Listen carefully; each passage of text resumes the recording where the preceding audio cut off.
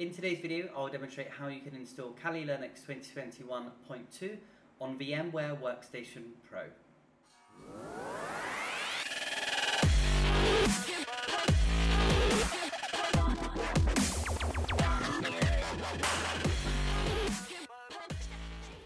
In order to set up Kali 2021.2, you'll need to navigate to the URL which you can see here. I've left this link underneath the video. Now today I'm going to be setting up the Kali Linux image, and I'm going to be using the weekly 64-bit image. So I have downloaded this ahead of this video, and this is now downloaded to my documents folder. Now if you're using Apple M1 or if you have a 32-bit architecture on your computer, obviously you're going to need to change these different options, but it should automatically recognize the architecture that you are using. Now, in order to get started, I'm going to go over to my virtual machines folder, and I have called this Kali Linux backup version, as I've already configured this previously. So I'm going to set up a backup version of my Kali Linux. I'm going to be using that 64-bit weekly image. So I'm going to go across to VMware. And in order to set up my new image, I'm going to go onto File and then New Virtual Machine.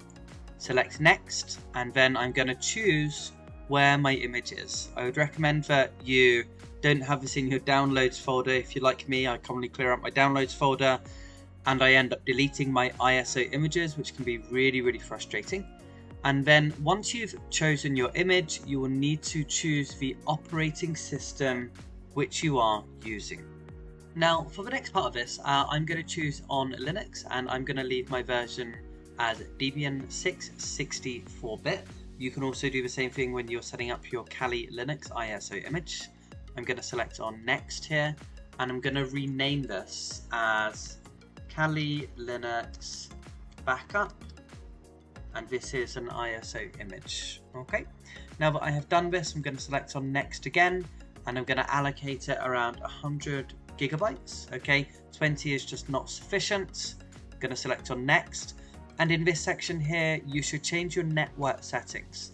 So it's using an IP address separate from your Windows or your Mac machine. So I'm using an Asus ROG Flow X13 laptop for hacking.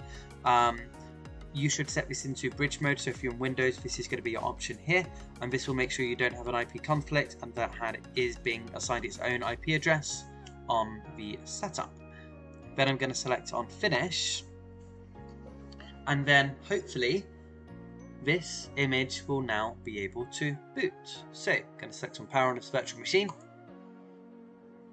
And then it's going to take us into the setup of Kali. So do we want to install a graphic install? We're going to go for the standard option here. I'm going to select on Enter. And then we are going to be taken through a series of different options here. So we're going to wait for it to go to the next screen, and then choose the language which you want to use on Kali Linux. So I'm going to select on Continue for English. I'm going to use United States keyboard. I'm going to leave it as American English, and then it's going to run through the next couple of setup options. Now this is going to take around 30 minutes depending on the computer that you're using, so I will pause this video and come back. Okay, so when you get to this section here, you're going to need to give your device a host name. You can leave it as Kali to begin with. I wouldn't change any of the settings here. And then it says domain name. You should leave domain name blank. When I've given it a domain name previously, it has errored. So as I said, I would recommend you leave it as blank. Just press on Continue. And then it's going to start configuring the network. Now, it's going to ask you what you want the user to be. So I'm just going to set mine up as Kali, and also Kali to begin with. So you can leave this as Kali, and then it's going to say a password. So I'm going to set a nice secure password for this machine and select on Continue again. It's going to ask me the time zone, so I'm going to leave myself in Eastern, and we can change this in the machine later anyway. And then it's going to move on to detecting hard disk here. On this section you should choose Guided Use Entire Disk, and then select on Continue if you see the same option as me. Then select all files in one partition, and then finish partitioning and write changes to disk. On this section, you're going to say yes, you want to make changes to the disk, you want to write these changes. And then this next part is going to take around 30 minutes. When you get to this screen here, you can just press on continue. When you get to this section, you will need to select yes, install the grub bootloader. And then on this section here, you'll need to choose /dev/SDA or a similar option if you have a different option to me in Kali Linux VMware. When you get to this section, you'll be able to see that the installation has now finished, so you can now select on continue, and hopefully, fingers crossed, your Kali Linux will now be set up on VMware. Now, you're going to be logging in using your Kali username and then the default password which you have set up. And now we're on this screen here. I'm going to enter Kali and then my nice secure password and select login. Now, I've already set this in bridge mode. You should set this up in bridge mode as well, which means it would have been assigned its own IP address. Now, in the next part of this video, I'm going to be showing you another couple of things, so different key commands that you should know in Kali, and also how to update Kali Linux. Now that you are booted up in Kali Linux, one of the first things that you are going to want to do is move from your standard Kali account to your root account, as you're not going to have many privileges as a standard Kali user. In order to do this, type in Kali and then sudo sudo.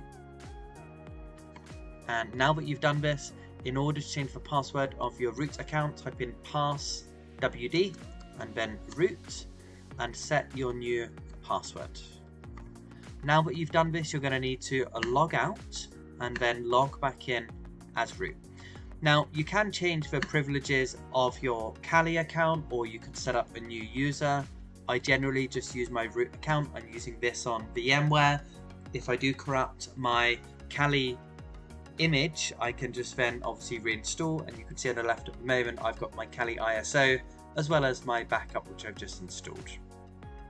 Now, if I open up terminal again, you'll be able to see I'm logged in as root at Kali. So a couple of key commands for you. You don't need sudo anymore, so you'll be able to type in @ and update to make sure your system is up to date. Generally, this is a command you should be using every day or every time that you log on to Kali. And once this is updated, the next command you're going to want to run is apt and upgrade. Now, you'll be able to see there are 54 packages to be upgraded, so we're going to do apt and upgrade now. And fingers crossed, we'll be able to run a full upgrade, and then our Kali Linux will be updated to the latest version. Once Kali Linux has finished upgrading, you'll be able to see a screen which looks similar to this. The last thing we're going to look at is how can you find your IP address. On Kali Linux terminal, if you type in ifconfig, this will allow you to find the IP address which has been assigned to your Kali machine once you have set it up in bridge mode. Do keep an eye out for other videos we're posting on Kali Linux and ethical hacking, and check out our next video on how to hack a Windows 10 webcam, and I look forward to seeing you in our next video soon.